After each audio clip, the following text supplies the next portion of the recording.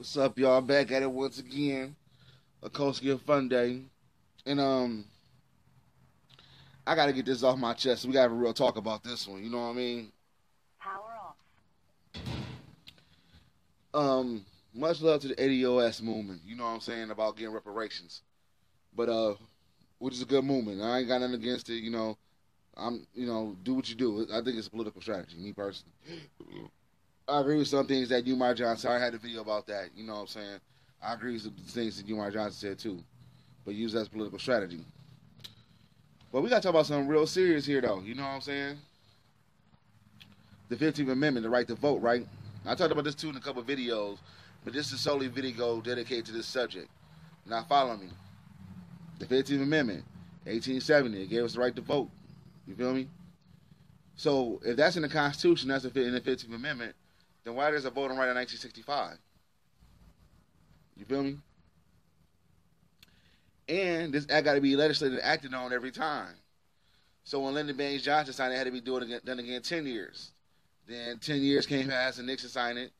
Then after Nixon signed, I think either Nixon or Ford signed it. Then after that, I know Reagan signed it. You know what I'm saying? Then George W. Bush is the last one to sign it in the Senate for another 25 years. So if your right to vote is fabricated off of that, what was the use of the Constitution? Serious, think about what I'm saying.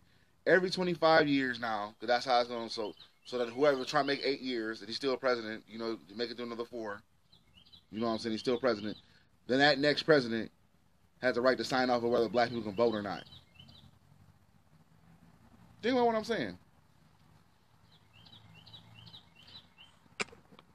Y'all can look at what I said too about that voting stuff.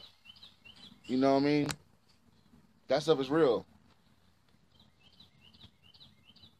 The 15th Amendment came out in 1870, which, by the way, if you really, really want to do real history, which most people don't talk about, you know what I'm saying, about that era of Reconstruction, we really didn't when you want that vote, really. You feel me? The vote was the last thing they gave us. Like, they just like, just take this. Real talk, look at the history book back then, you know what I'm saying? The vote was one of the things they said, to take this as a fallback measure to take that, you know what I'm saying? Because we about to leave the South pretty soon through, because we just tired of dealing with the subject. We wiping our hands clean. Y'all got the vote, here y'all go. Which they ain't even give us, give us that. The real thing back then was about land again our own country. You know what I'm saying? It's all about having our own nation. You feel me? Having our own land. That's where 40 acres in the mule come from. You know what I'm saying? That was one Dick A number one Uno alley target. Was the 40 acres in the mule through the Second Confiscation Act. But instead, we parlayed, which Martin Delaney told us not to do, and Martin Delaney definitely told us not to do that, was not accept the vote. Okay, so we got the vote in 1870, excuse me. All right, now what? Then what happened? Your vote still got, it's called judicial notification. They still notified the vote. You understand? So when it push come to shove, and that should be awareness for everybody, every African, ADOS or whatever you want to, black, African American, whatever you want to call yourself, that they even nullified their own constitution to stop black people from voting. You feel me? Even prior to that, in 1860, blacks weren't even voting in the North. It was fruity rules and fruity laws around that. Just, you know what I'm saying? They have black people voting in the North. So let's get back to this. So they nullified their own constitution, and there was really no black vote. You know what I'm saying, per se. After that. Then in 1965, the Voting Rights Act, if it was already in the Constitution, well, there's no even no voting rights. But they passed it, you know what I'm saying? And like I said, it had a 10-year extension. Then from there, it had another one. And like I said before, George W. Bush signed the line in 2006, February, Black History Month during that time. We better wake up, man. We ain't really got a right to like that, Are you really a citizen? Bring you back down to that stuff. If you really follow that procedure I just said about the 1870 voting rights, 1870 with the 15th Amendment and the Voting Rights Act in 1965, and how they got to renew it and all that stuff the last time being in 2006, then go look at Dred Scott. The Dred Scott Case. What does it say? Does the white man has a right to, does he have the right to, what do you say? Where did I go? Does he have the right to, whatever, get the black man right? Say he think not. This is Roger B. Taney. You know what I'm saying? He was the Supreme Court justice then. So they give and take rights away whenever they want to, whenever they feel like it. When they feel like you give it to deserve it. And that's one of the main things about the ADOS movement, you know what I'm saying? We're going to ask this motherfucker again for some more shit, or you owe us money. You know what I'm saying? So what happens in the street? Somebody owe you money. What do? You can turn a legal way and get little more lawyers and all type of stuff. Yeah, she can do that too. But most motherfuckers, or maybe people out there saying, no, I know.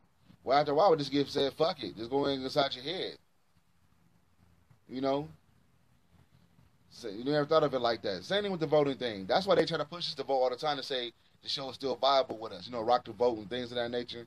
To show that shit is still viable unto the black population and stuff. Which was, like I said before, if you read the history book back then, back in Reconstruction, it was all about the land. It was about a nation getting the land of our own. The vote was something they just, kicked down as a last resort. You know what I'm saying? Read what Thaddeus Stevens say about it. Senator from Massachusetts. I think he was senator from Massachusetts. But read what he say about it.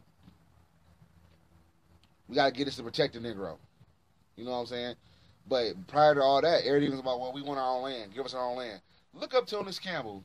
Tunis Campbell, one of the people that don't get much respect and much talk about. You know what I'm saying? The black community. He had it. He had his own nation over here. You know what I'm saying? From Article, General Order 15. Built it up. Which was notified, built up and everything like that. The U.S. Army couldn't get him out of there. They sent the white soldiers to get him up out of there. Because he had his own militia and everything like that of black people. Supreme Court, justice, and he was the president.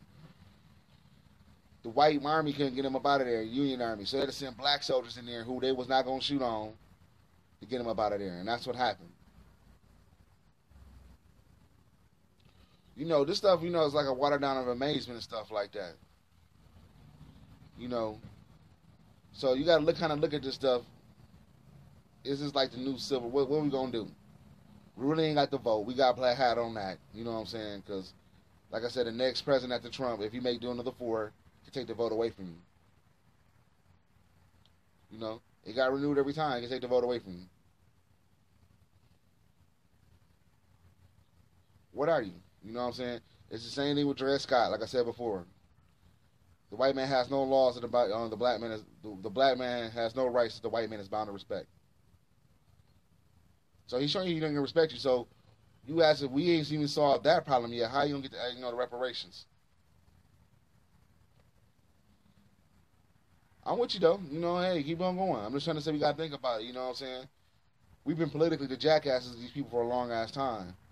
And like I said before, Mark Delaney, and I highly advise people to start reading Martin Delaney. He told us, don't get into these people politics like that. And the most recent one I talk about it is Dr. Khalid Muhammad, who said better, the politics of the white man is insipid. You got your own shit here. Look at your shit. I mean, just using the stat that the people from the ADOS use, you know what I'm saying? We only got $2 or $0 in liquid assets. But we spend about $1 trillion. We spend about $1 trillion with these people. You know what I'm saying? So why people, which is a good thing that I'm glad they brought that stat out. You know what I'm saying? That you spend about, well, we ain't got no liquid assets, but look how much you spend with these people. If we kept all our money with our gross GDP, we'd be like, what? The 10th or 14th largest nation, you know what I'm saying? We'd be in the top 15, a nation build, just African Americans over here, or ADOS over here. You know what I'm saying? So things you can control of, right now that we should be taking care of. Remember, when does our spending happen? We can't spend like that. Fuck them clothes. We need to go back to where grandma used to sew clothes. You know what I'm saying? We need to go back to that. Just start sewing our own fits and wears. You know what I mean? Dr. John Henry Clark said I made a more powerful person. I won't wear no clothes my people don't make. I won't drive no car my people don't create. We got to get on stuff like that. We're going to have to reverse to the cycle. You know what I'm saying? Because if we did let's say we did get the reparation money, then what? The money gonna flood back to it because we ain't got no economic infrastructure to keep it solid within ourselves. You can't trust the church. All these churches around here, man. Man, my county alone got the most churches in the state of Michigan. Poverty rampant, rampant. Churches everywhere. You know what I'm saying? All this tax-free hustling. But yeah, we gotta look at that though. You know what I'm saying? Judicial nullification, economic nullification. We had to get out these habits. Back to once again with the economic nullification though, when I was saying about the $1 trillion and stuff, how we spend. If you read Du Bois's The Soul of Black Folks, and he talks about in his book, in that book he talks about how we was putting money into the Freedom Bank. You know what I'm saying? You know, putting money in there. That's all we do. We take our money here, but just save it. We would save everything. Bank. Then one day, up out the blue, the Freedom Bank became insolvent. You know, like how they did all these banks around here in 2008. It became like that. Du Bois said that incident right there set the black community back 50 years because it knocked off thrift in the black community. Real talk. That's what happened. You know what I'm saying? Once they did that, and the money just took it away like, oh wait, it knocked off thrift in the black community because, well, that's what you start seeing, like, you know, like my grandma who grew up in the Great Depression, that's when you start seeing that shoebox money. You know what I'm saying? The duffel bag boy money. You feel what I'm trying to say? We're not going to put our money in the banks and stuff like that. You know what I'm saying? And we got to spend it so much because, like Nas said in the Hidden Colors, you know what I mean? It's just fleeting. It goes, you know what I'm saying? You never know. So you spend it like it's water instead of trying to use it to protect yourself and invest in yourself. You know? But we got to focus up, y'all. You know what I'm saying? Time is getting too short for that. And pretty soon, like the Honorable Dr. Amos Wilson said, you know, all these other people, these other nations, you know, races or whatever, I call them nations, you know, they're going to be looking at us like we the problem. And we'll do this discombobulation that we under right now, they're just going to pick us off one by one. Bang, bang, bang, bang, bang. You know what I mean? Anyway, this is Koski of Fun Day. Peace. Have a good one, and much love to y'all, man. And hey, thanks for subscribing to the channel, man. You know, the subscription rate been going up, you know what I'm saying? Much love to that. I'm glad people enjoying the history videos, you know what I mean? And I appreciate y'all, man. Much love. Have a good one.